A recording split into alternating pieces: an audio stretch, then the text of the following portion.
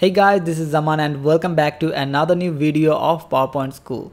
Today I have brought this PowerPoint presentation slide, and as always you will get this template for free of any cost. But if you want to learn how to create this type of modern presentation slide, you can join our Udemy course. There you'll get so many structured lecture videos. I'll provide the course link in the description of this video. So without wasting any further time, now let's talk about our today's template.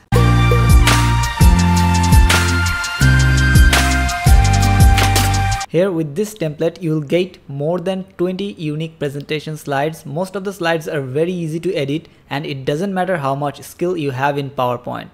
I have created this template in a way so that you feel much comfortable during the editing process. Let me show you how easy it is. All our text boxes contain some demo text that you can simply replace with your own presentation content. Moreover, we have added some infographic slides with professional looking animations. In this particular slide, we have tried to compare two different projects where we have added two different percentage value. Now, for example, if you want to show a higher percentage value, what you can do, select this group of object, holding the shift key from your keyboard, drag it to the right, then change the value from this text box. On the other side, let's say you want to show a lower percentage value. In that case, the process is also same. You just need to change the position of this particular group of objects. Now, if you start the slideshow or play the animation, you'll get to see the changes. So let's move forward to our next infographic slide. Again, we have showed some more percentage values, but this time for the representation, we have used the hollow circles. On each of these hollow circles,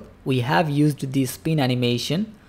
Now, for example, if you want to make this value from 35 to 50%, what you can do, select this group of hollow circle. From animation pane, click on this drop down arrow, go to effect option. From amount, for 50%, I will set clockwise 90-degree spin animation.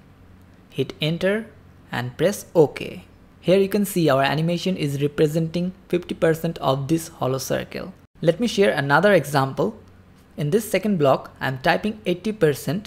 To represent this percentage value, from animation pane, click on this drop down arrow, go to effect option, and from here I will set 150-degree clockwise, hit enter and press OK, and you can see it's working perfectly. I think you have got the idea and now you can use it in your own way. So let's move forward to our next slide, and here you have another way to show your data. You can simply resize this yellow circle by dragging this yellow dot.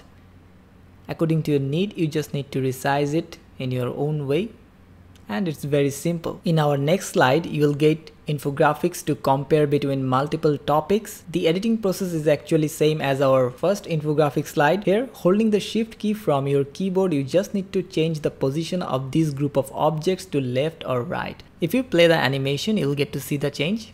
This is nothing complex. So I believe you will not face any other difficulties, but if you do, please let me know in the comment section. I'll try to solve it. So that's all from our today's video. If you are enjoying our work, make sure you give a like and share with your friends. If you are new to this channel, make sure you subscribe, and thanks for watching. I'll see you in the next video with a PowerPoint tutorial. Now you enjoy the slideshow.